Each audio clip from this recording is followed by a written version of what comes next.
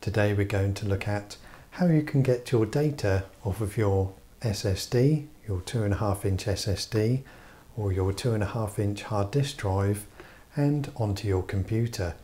And to do this we're going to use this device.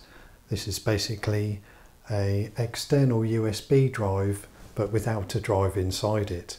So what you would do is take your SSD or hard disk drive, put it inside this case, connect the case up to your computer using a USB cable which is included with this device, and then you can easily get your files off of your SSD or hard disk drive. You can also use this as an external USB drive. At the time of this recording, this device costs £10.99 on Amazon in the UK or $11.99 in the USA.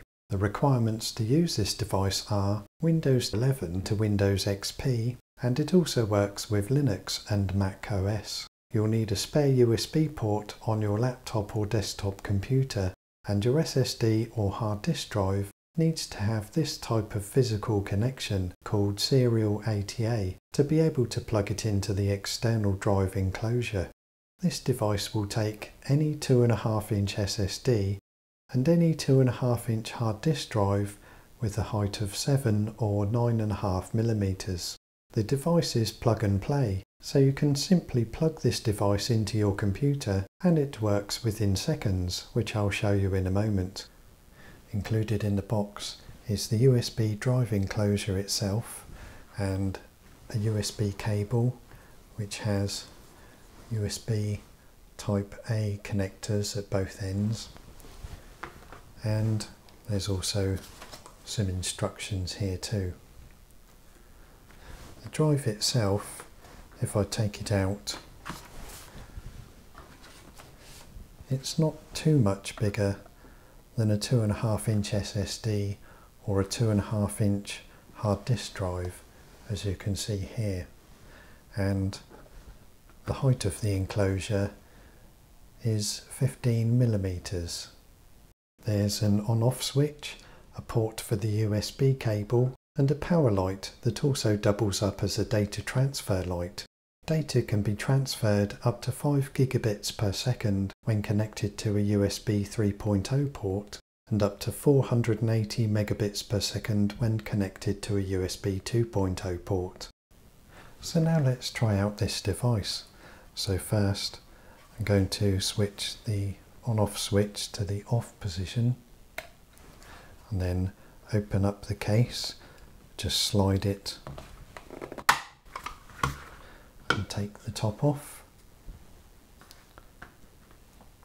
And first let's try out this 2.5 inch SSD.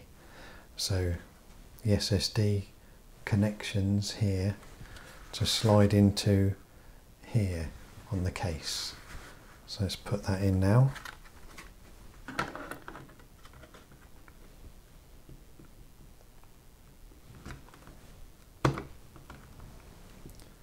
And then put the top back on.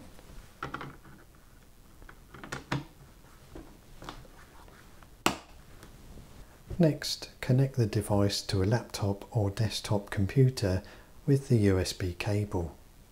If you are using Windows 10 or 11, click on File Explorer, then This PC.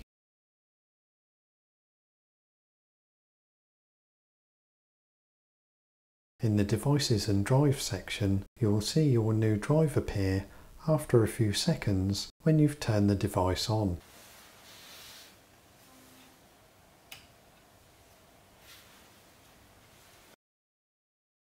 When it appears, double-click on it, and here are all your files and folders from your external drive. You can now copy anything from here and onto your computer. So let's see how fast it can copy 2 gigabytes of data from the external SSD and onto the computer.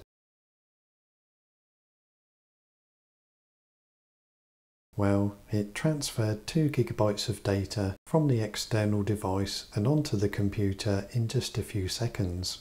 Next, I turned the device off,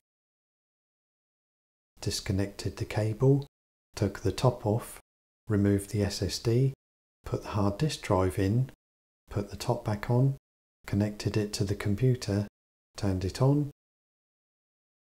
and ran the same test again, transferring 2 GB of data, this time from the hard disk drive and onto the computer. This is taking quite a bit longer, but this is because the hard disk drive is slower than the SSD we were using before. Data transfer speeds can vary a lot depending on the drive itself, the number of files being transferred, whether you're writing to the drive or reading from the drive, and the USB port you use. For example, using a USB 2.0 port on your computer can give slower transfer rates compared to when using a USB 3.0 port. So the 2 GB folder finished transferring from the hard disk drive and onto the computer, but this was quite a bit slower than when we transferred data from the SSD to the computer. I ran 2 more tests, which were writing a 2 GB folder from the computer to the hard disk drive and from the computer to the SSD. Your results may vary, but hopefully this gives you an idea of how long it takes to transfer data. So that was how to get your data off of your 2.5-inch drive and onto your computer. I'll leave a link in the description below in case you'd like to check it out for yourself. Well, that's it for today. Thanks for watching. See you next time.